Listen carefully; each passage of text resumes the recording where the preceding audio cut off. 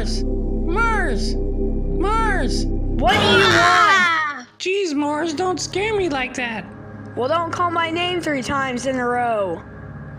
What's wrong, Mars? You've never been this mad before. I'm mad because Earth said I'll be colonized in the future, causing me to freak out and rage. Don't freak out. That could be a good thing. You don't understand. You're just an asteroid-shaped moon. Just go hang out with Deimos or something. Okay.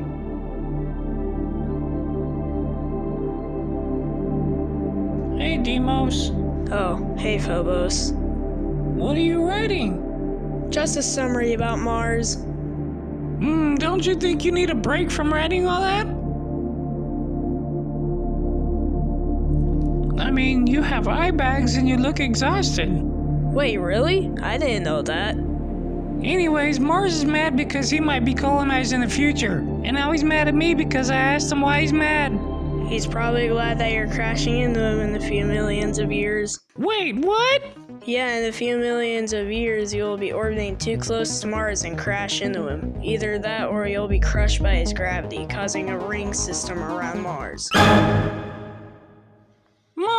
Mars, how could you? Deimos told me your gravity's gonna pull me into your surface, or just crush me. Wait, what? I didn't know that is happening. Well, Deimos just told me. But I didn't know that's happening. It's probably another dumb Earthling theory anyway. I don't care, I'm gonna go take a nap.